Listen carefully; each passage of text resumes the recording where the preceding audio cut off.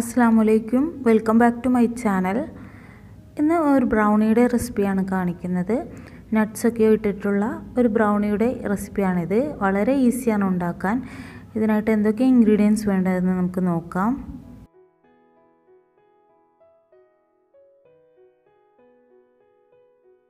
അതിനായിട്ട് പൊടികളൊക്കെ ഒന്ന് അരിച്ചെടുക്കണം. അരക്കപ്പ് മൈദ എടുത്തിട്ടുണ്ട്. അതിനുള്ളിൽ നിന്ന് 2 ടേബിൾ സ്പൂൺ മാറ്റിയിട്ട് 2 ടേബിൾ സ്പൂൺ കൊക്കോ പൗഡർ ഇട്ട് നല്ലപോലെ അരിച്ചെടുക്കണം. പൊടികളൊക്കെ ഒരുമിച്ച് അരിച്ചെടുക്കാം. എൻ്റെ വീഡിയോസ് ആദ്യമായിട്ടാണ് കാണുന്നതെങ്കിൽ ഒന്ന് സബ്സ്ക്രൈബ് ചെയ്യണേ. തൊട്ടടുത്തുള്ള ബെല്ലൈക്കൺ കൂടി ക്ലിക്ക് ചെയ്താൽ ഓൾ എന്ന ഓപ്ഷൻ കാണാം. അത് ക്ലിക്ക് ചെയ്താൽ ഞാനിടുന്ന വീഡിയോസൊക്കെ നിങ്ങൾക്ക് നോട്ടിഫിക്കേഷനായിട്ട് കിട്ടുന്നതാണ്. ഇനി കൊക്കോ പൗഡർ അരിച്ചെടുക്കണം. അതിനായിട്ട് 2 ടേബിൾ സ്പൂൺ കൊക്കോ പൗഡറാണ് ഈ മൈദയുടെ കൂടെ ചേർക്കാൻ പോകുന്നത്. ഇത് ഹെർഷീസിൻ്റെ കൊക്കോ പൗഡറാണ്. നല്ല ടേസ്റ്റുള്ളൊരു കൊക്കോ പൗഡറാണിത്.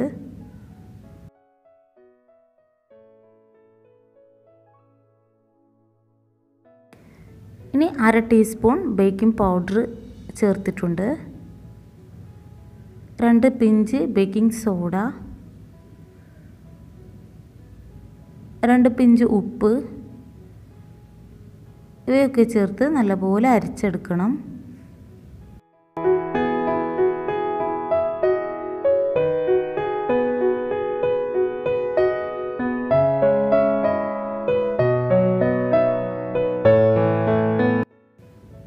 ഇപ്പോൾ അരിച്ചെടുത്ത പൊടികളൊക്കെ റെഡി ആയിട്ടുണ്ട്. ഇനി നമുക്ക് ഇത് മാറ്റി വെക്കാം.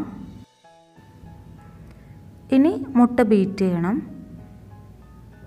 ഈ മുട്ട ബീറ്റ് ചെയ്യാൻ തുടങ്ങുമ്പോഴേ നമ്മൾ ഇത് വെക്കാൻ ഉദ്ദേശിക്കുന്ന പാത്രം നല്ല ഹൈ ഫ്ലെയിമിൽ കത്തിച്ച് വെക്കണം. ഉപ്പൊക്കെ ഇട്ടിട്ട് ഓവൻ പ്രീഹീറ്റ് ചെയ്യുന്ന പോലെ നമ്മൾ പാത്രവും പ്രീഹീറ്റ് ചെയ്യാൻ വേണ്ടി വെക്കുന്നുണ്ട്. ഇതിൽ 2 മുട്ട ചേർത്ത് നല്ലപോലെ ബീറ്റ് ചെയ്യണം.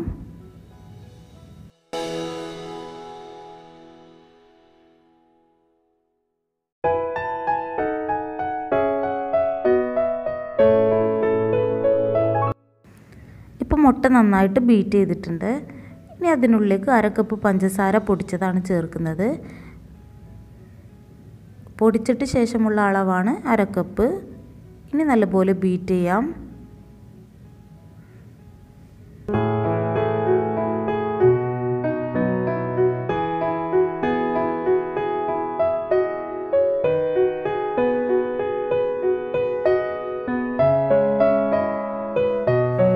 അര ടീസ്പൂൺ വാനില എസൻസ് ചേർത്ത് കൊടുക്കാം.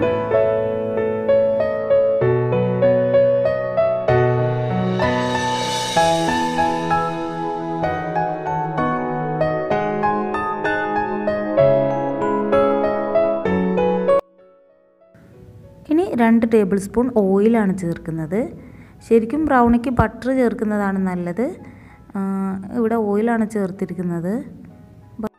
ബ്രൗണി അത്ര സോഫ്റ്റ് അല്ലല്ലോ, അപ്പോൾ ബട്ടർ ചേർക്കുന്നതാണ് നല്ലത്.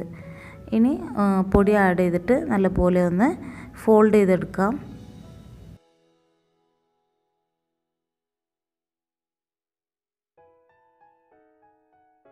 മുക്കാൽ ടീസ്പൂൺ വിനാഗിരി ചേർക്കുന്നുണ്ട്.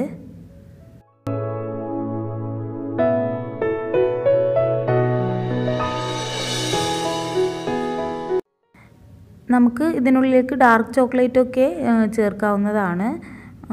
ഈ കൊക്കോ പൗഡർ അത്യാവശ്യം ടേസ്റ്റ് ഉള്ളതുകൊണ്ട് ഇതിലേക്ക് ഡാർക്ക് ചോക്ലേറ്റ് ചേർക്കുന്നില്ല. കൊക്കോ പൗഡർ യൂസ് ചെയ്തിട്ട് തന്നെയാണ് ബ്രൗണി ഉണ്ടാക്കുന്നത്. ഇനി കുറച്ച് നട്ട്സൊക്കെ ചേർത്ത് കൊടുക്കാം. കുറച്ച് കാഷ്യൂ നട്ട് ക്രഷ് ചെയ്തതും കുറച്ച് ബദാം ക്രഷ് ചെയ്തതും കൂടി ചേർത്ത് കൊടുക്കാം.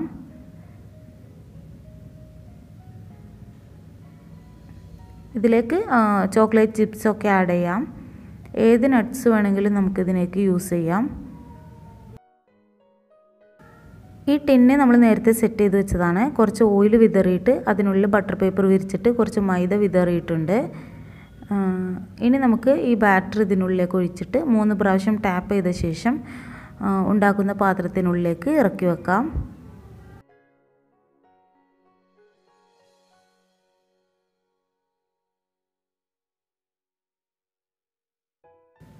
അങ്ങനെ ബാറ്റർ ഒഴിച്ച് റെഡി ആയിട്ടുണ്ട്. നേരത്തെ നമ്മൾ 5 മിനിറ്റ് പ്രീ ഹീറ്റ് ചെയ്യാൻ വെച്ച പാത്രത്തിൻ്റെ ഉള്ളിലേക്ക് ഈ കേക്ക് ടിൻ ഇറക്കി വെക്കാം. ഒരു 5 മിനിറ്റ് നല്ല ഹൈ ഫ്ലെയിമിൽ വെച്ചതിന് ശേഷം ബാക്കിയുള്ള ടൈം ഒന്ന് ചെറിയ തീയിലാണ് ഇത് വേവിച്ചെടുക്കേണ്ടത്. ഇപ്പോൾ ഇവിടെ ബ്രൗണി റെഡി ആയിട്ടുണ്ട്.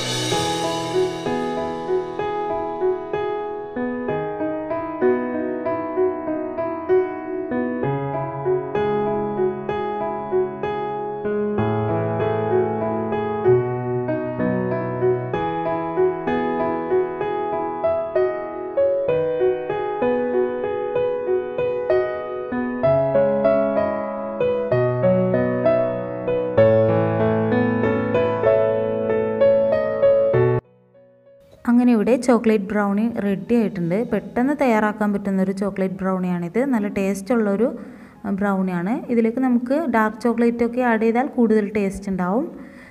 മുകളിൽ കുറച്ച് ഗനാശയൊക്കെ ചെയ്താലും കൂടുതൽ ടേസ്റ്റ് ഉണ്ടാവും. ഈസി ആയിട്ട് ഉണ്ടാക്കാൻ പറ്റുന്ന ഈ ചോക്ലേറ്റ് ബ്രൗണി നിങ്ങൾക്ക് ഇഷ്ടപ്പെടുകയാണെങ്കിൽ ഒന്ന് ലൈക്ക് ചെയ്യണേ. ഫ്രണ്ട്സൊക്കെ ആയിട്ടൊന്ന് ഷെയർ ചെയ്യണേ. വീഡിയോസൊക്കെ ഇഷ്ടമാവുകയാണെങ്കിൽ ഒന്ന് സബ്സ്ക്രൈബും ചെയ്യണേ. Thanks for watching.